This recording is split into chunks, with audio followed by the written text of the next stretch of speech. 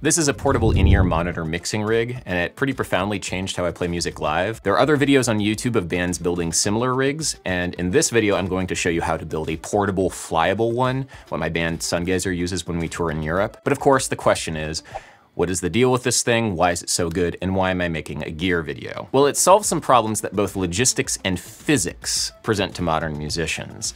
The first, of course, being the speed of sound itself. Depending on the temperature, the speed of sound travels roughly 343 meters per second, or roughly a foot per millisecond, which means if you're standing 50 feet away from another musician and trying to play music with them, like in an orchestra, for example, or on a large stage, there is a 100 millisecond round trip latency. That level of ping, so to speak, is built into the speed of sound itself. I'm not gonna lie, it kinda sucks to train your musical reflexes to play music so precisely and then come up against the immutable laws of nature. So different genres end up dealing with this problem differently. Since the speed of light is so much faster, part of the job of an orchestral conductor is to keep everybody together through the visual of conducting. For some orchestras, you sync tempos more with your eyes and less your ears. Marching bands often compensate for the speed of sound by watching each other's feet move, and then catching the sound of the drummers in the back of the band as it propagates forward. For rock and pop musicians, acoustic sound is transformed into electric energy through microphones. This electric signal then travels a little bit slower than the speed of light through copper wire, and then can be mixed back into stage monitors, which play back the sound of all of the instruments at the same time with no latency. But this then presents the next big hurdle, sound pressure level, or volume. Stage monitors can make stages dangerously loud, playing back the sound for everybody on the stage. Permanent hearing loss can occur at 90 decibels, but rock concerts regularly hit 110 to 120 decibels, and touring bands exposed to that level of sound night after night are guaranteed to develop tinnitus and hearing loss if they don't use robust ear protection.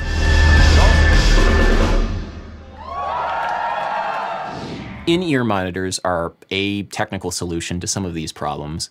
They deliver a zero latency electric signal directly to your ears and also help protect your ears from hearing loss. Now, fair warning, the rest of this video will be fairly gear-centric in a way that's not typical for this channel, and so some of these things will be of only immediate practical concern to performers. I hope you stick around though, because there'll be a lot of design philosophy stuff sprinkled in. So I hope you enjoy my video on in-ear monitors and in-ear monitoring rigs. To get us started, this is more or less what I was hearing in my in-ear monitor mix at a recent show in Madrid.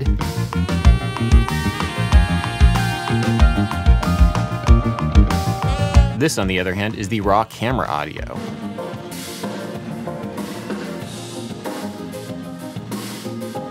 Terrible. So how do we get here? Well, let's find out. This video was brought to you by CuriosityStream and my streaming service Nebula, where you can watch my new class, Capturing Musical Performances, all about how I do DIY music gig vlogs. Stay tuned to the end of the video to learn more. So first you need your in-ear monitors. I have 3 examples here, clearly neatly coiled. These are the Shure 215s. They are shit. Stay away from them. They break constantly. I've gone through like 6 or 7 of them. Everybody I know hates them. Not worth it. These are the Mi Audio M6 Pros. They're about 1/3 the price. They have pretty decent sound and are nigh on indestructible. They also are a lot more comfortable than the Shures. Honestly, these are great. These are my main monitors. They're Westone X50s. They sound great, but they always get super tangled, so I can't recommend them unless you really like untangling things. Once you have your in-ear monitors, you're gonna need some kind of receiver. The cheapest option would be some kind of passive receiver like this one. What that means is that a full usable personal in-ear setup can cost you less than $100. I've used this exact setup on a recent tour with the New York Philharmonic in Aberdeen, and it worked beautifully. I highly recommend it if you can afford it.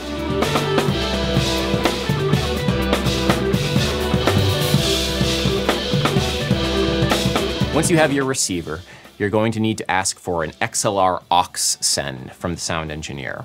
The sound engineer is then gonna mix the sound of all of the other channels for you during sound check the same way that they would give you a wedge monitor mix. Now, sound engineers normally love this because then there won't be extra sound coming from the monitors on the stage. It'll be a lot easier to give a clean front of house mix. It makes front of house engineers very happy. There are some downsides to this, of course, because it can take some extra time in sound check going down the line and getting everybody's in-ear mixes set. Can I get more kick, less snare? Okay, I think that's good for now. And honestly, unless the mix is really good, in-ear monitors can feel like you're really removed from the rest of the band. I used to really hate in-ear monitors for that reason, and it wasn't until recently where I became a convert. I feel like I'm more part of the band when I'm not wearing in-ears, but I think my time is way better with in-ears. But also I have very bad in-ears. You got short. I have shorts. My band Sungazer is an instrumental 4-piece jazz fusion band that has evolved a somewhat unusual setup. We have 8 drum mics, stereo left-right SPDSX Pro drum pad, stereo laptop for tracks, stereo bass guitar. This is very atypical, I grant you, but hey, I like a wide bass synth, saxophone, stereo keys, and a vocal mic for myself and our drummer, Sean. We then have 2 click tracks, believe it or not. Sean has his own custom click track with lots of subdivisions, and the band uses a much simpler one. We then also have a backup click coming from the SPDSX in case the laptop fails. We also have an audience mic that's just pointed at the audience to get some ambient sound in our in-ears, which actually adds a lot to the feeling of being connected to the room. That's 24 sound sources that need to be individually mixed for every member of the band. Unless a venue has a dedicated monitor engineer, a front of house engineer will just be overwhelmed at sound check. If we can control our own mix, however, we can set it so it's the same mix every night, especially if we travel with our own drum mics. You turn up to a show, your mixes are saved, all you do is plug in and you're ready to play. The monitor guy has the power to ruin your life on stage, and we want to give you the power to ruin your own life. So touring bands are electing to build in-ear monitor rigs. And there are quite a few of these builds on YouTube already. There are even companies which specialize in them. We decided that we wanted to design our own rig.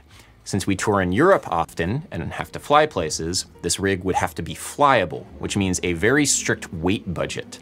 Since we have status on United, we save money on overweight baggage fees, but even still, the whole thing would have to be under 70 pounds and have 24 channels of audio. That's not an easy ask. First, we need something to put the equipment in. Gator makes a fairly cheap 6U rack, but it's flimsy and would fall apart in the airplane cargo hold. Instead, we opted for a Circle 3 Designs 6U aluminum rack, which comes pre-fitted in a Pelican Air 1637 case. The idea here with this rig is that you're gonna take all of the inputs that you want to hear in your in-ear monitors, usually the microphones of the drums, the vocals, DI from the bass, etc., and then you create a physical copy of them. One set of XLRs goes to the front of house engineer, and then another set is going to go to your own dedicated mixing console that's just for mixing your in-ears. Many bands seem to go with Seismic Audio's mic split. These are cheap rack-mounted units that have 2 sets of XLR tails coming out of the back. Unfortunately, these are fully passive units. Phantom power can pass through every channel, which is good for some things, like powering drum mics, but it could potentially fry your equipment if the sound engineer accidentally has phantom power on the wrong channel, which can sometimes happen in the chaos of festival situations. We've had incidents before with fried audio interfaces. Passive can sometimes be scary, but you need some phantom power to send to the drum mics, so what do? Well, the Behringer Ultralink was an option. It's a cheap hardware splitter with 8 total channels. It's about $100 in price, and it's pretty light. On the back is a ground-isolated output that blocks any phantom power from front of house, but the other output is passive, so we could send our own phantom power from our mixer. However, we had some reliability issues with it, so we ended up going with the pricier but ultimately more reliable Art S8 8-channel splitter. The passive output on this, the one that we needed to send to our mixer for the phantom power, is in the front. We needed a total of 3 of these guys to get all of our inputs, and we have them all clearly labeled so that sound engineers know exactly where to patch everything in.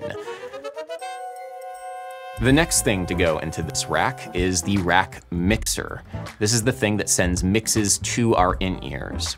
These are usually controlled with an iPad app where you can adjust the levels of each individual instrument in the band. Now, if we were a smaller band, we would have gone with a 16 input mixer, like say the PreSonus 16R, which miraculously only takes 1 U of rack space. Larger bands often go with the Behringer X32, an older mixer, but something that is absolutely rock solid. Like I said, we're using the Behringer X32 system. Now the X32. Behringer X32. We ended up going with the 24 input PreSonus 24R, since it only takes up 2 U of rack space. It also has the benefits of having its inputs on the front, which is important because our splitter's passive outputs are also on the front.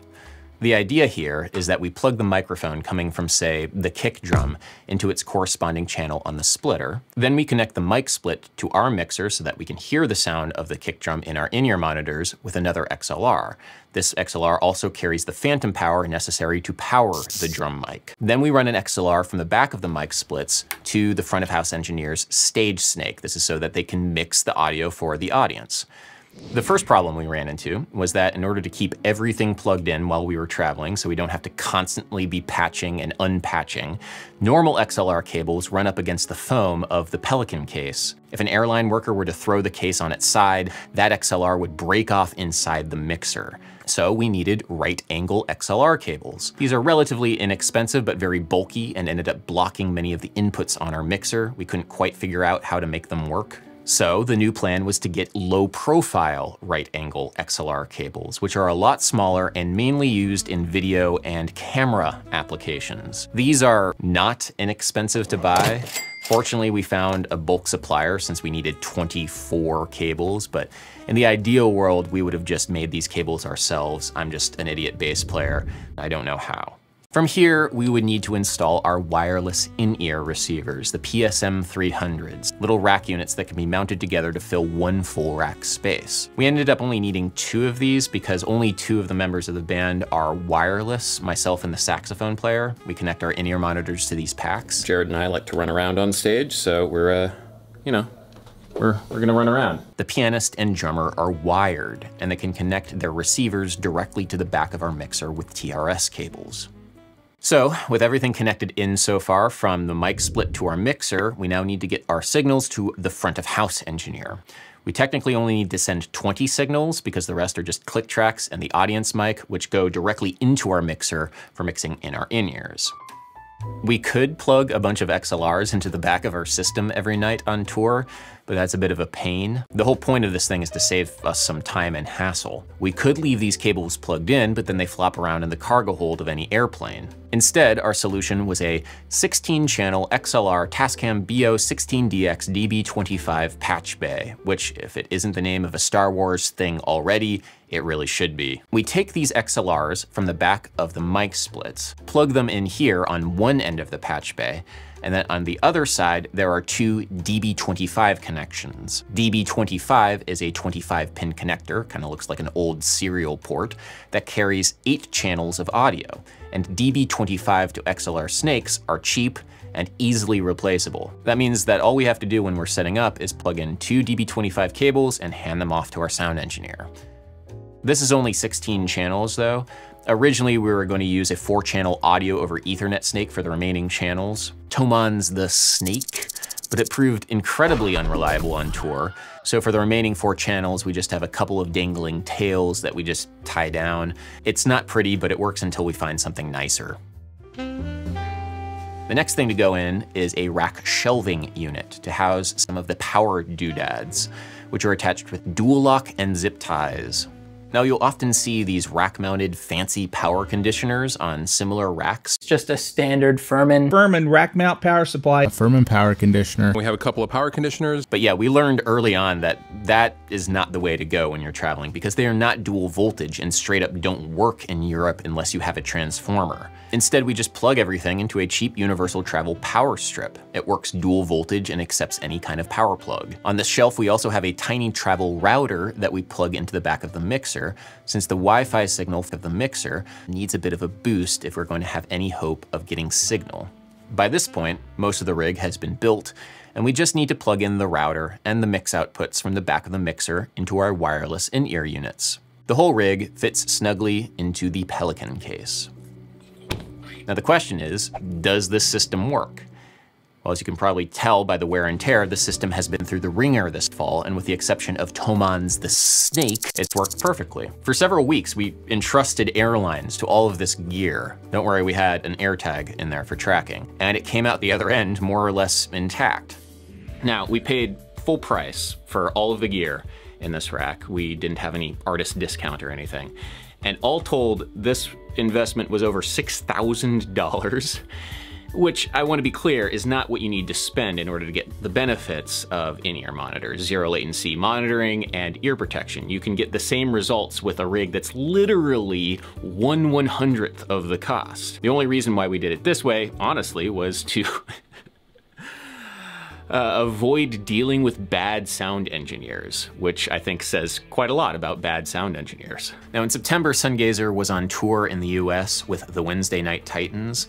We had recently switched to playing fully on in-ears. I remember at one point we were talking shop with the Wednesday Night Titans about our setups.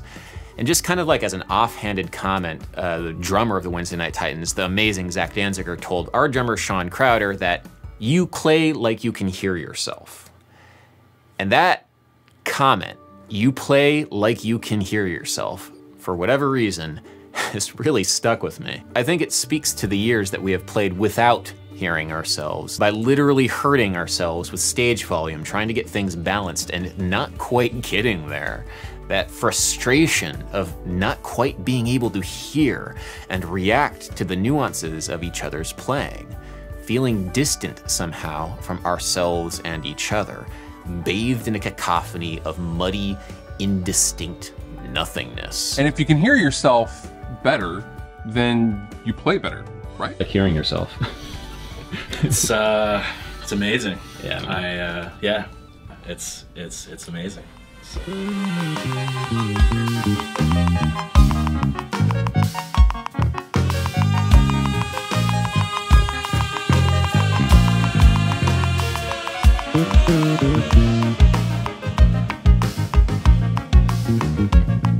Now, I normally don't like talking about gear in videos because it feeds into this consumerism.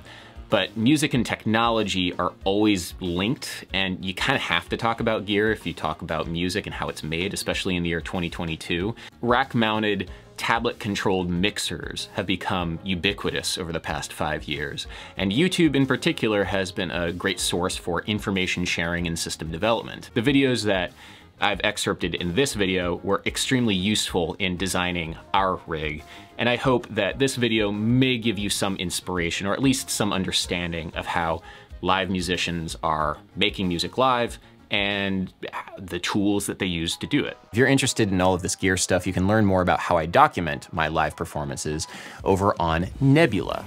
Nebula is the creator-owned streaming service where many of your favorite educational creators have extra bonus content as well as classes that you can take. The class that I just released, Capturing Musical Performances, is a step-by-step guide on how I do my gig vlogs, what equipment I use, how I edit the videos, and how I tell the musical story. Our brains do this thing where if you are seeing something being played, we perceive it as being louder than it actually is.